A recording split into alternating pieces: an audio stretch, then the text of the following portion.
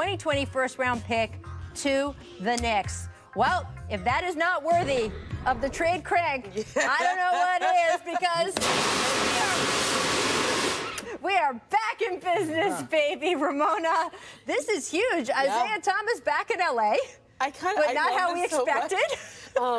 You know, it was funny coming into, like, maybe yesterday, I would have said Brian, by the way, he's not even getting off his phone. He's not even. We've got a minute and 45 seconds, and he's like, something could still happen. You know what Brian was like right there? He's like the Matt Barnes play with the ball right in his face. Right, right there. Yeah. Boom. Didn't even taste. It's been going on for years. Honestly, coming into yesterday, I thought the Los Angeles Dodgers won the NBA trade deadline. I thought Mookie Betts was going to be the biggest name that we saw move. Woo! It has been bananas today, Paul. Absolutely. What do you think of this deal that not only lands Marcus Morris, but Isaiah Thomas now is a Clipper? Yeah, I mean, they got just more veterans in the locker room, which is good for a long playoff run. And I think it, you know, for the rest of the season, it allows them to kind of rest some of their other veterans. You know, their whole thing is they want to get to the playoffs healthy. That's all that's on their mind. They don't care if they get the #1 seed, home court advantage. They just want to get to the postseason healthy. There's something else in play. All right, the reason they did this deal also was to get out of the luxury tax. So this trade for Marcus Morris pushed him into the luxury tax. Swapping Jerome Robinson to mix a little bit more money for Isaiah Thomas gets him a veteran player. You're right, Paul. Gets them out of the luxury tax, which Steve Ballmer isn't trying to save money, but they know that they're going to have to pay the tax in the future. Billionaires, so they're just like us. The other thing I'll point out is Darren Collison is a guy who's been on the boards for both the Clippers and the Lakers, potentially coming out of his brief retirement. With this trade, even though the Clippers have roster spots, I think it makes it more likely that Darren Collison will not be a Clipper. And if the Lakers decide to go that route, that the Lakers don't have a roster spot right now, they'd have to do something. I think it's more likely that Darren Collison would end up as a Laker. So, all right, guys. So we are just 11 seconds to the deadline. 6, you are definitely doing that break again, huh? 4, 3, 2, 1. Oh, yeah, there we go. It's New Year's. I just want you to know I can never get used to that. Just get right up next to his ear. Just so you know, like, I know, but the trades, there'll still possibly be more trades coming in. Yes. So save some of your confetti. That's Don't right. worry, because I still have it. And there you go. That's getting in my water now.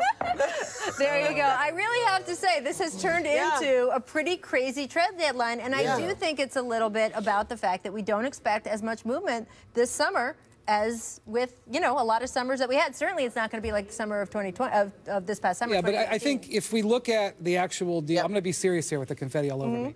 If we look at the actual deals that have happened with the contenders, the Miami Heat and the Clippers, in terms of contenders moves, move forward at the deadline. Going forward, I think you see the Minnesota Timberwolves have made a big move forward. I'm not really sure what the Cleveland Cavaliers have done. They made a big move today, but I'm not sure. Look, I thought Zach Lowe's point about the Cavs was a good one. At that price, why aren't you making that deal, right? Good for them. With Cleveland, like, you have a chance to add a 26-year-old All-Star to a you know, and you have 3 months to a young team. Maybe you can do something with him, figure out. The other thing that's I think is really going to develop here in the next couple of days is, unless there's a last-minute deal that Woj is going to tell us about, and you can use that again. Tristan Thompson was not traded. That's right. There was like 6 centers traded over this last 3 days. Tristan Thompson was not one of them. There's been a belief in the league, and frankly, his agent has been clear, Rich Paul's been clear, that Tristan is not interested in taking a buyout, because if you take a buyout, even if he doesn't plan on being with the Cavs, you lose your bird rights and you can't be executed in a sign and trade. But considering where they are now, where Andre Drummond is going to be their starting center, he has to play a lot of minutes going down the stretch. Tristan's not going to play, not going to be able to improve his value. I think the chances of a Tristan Thompson buyout have increased dramatically. That means if you're a fan of the Boston Celtics, your ears perk way up right now. The Boston Celtics would be major in the market. I think he would be such a good fit there, right? Absolutely.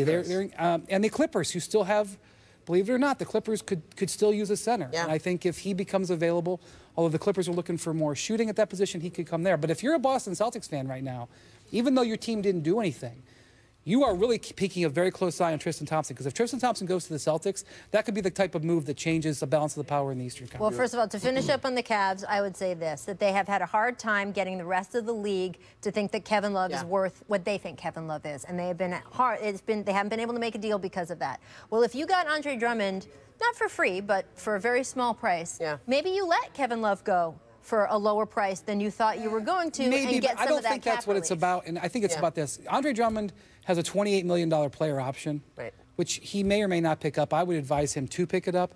The Cavs are looking at it like they have about $28 million in cap room. They don't think they could use that $28 million on a player better than Andre Drummond. So in a way, this was a free agent move. Whether or not he picks up the option, we'll see. All right, so let's move on from Andre Drummond. I want to get to Paul. Can you go directly into your camera here and make a pitch to Tristan Thompson to take the buyout so the Celtics can pick him up? You are the one player that can put the Boston Celtics over the top. Taking a couple extra less millions is worth it, buddy. You don't mean that. No, you don't. No. The answer is you don't take any less money, Tristan. You make the Cavs buy you out because that they've just traded for your replacement. Right, but and then you go sign and get more money. But look, Tristan could be part of another run in the Eastern Conference. That'll put him over the top.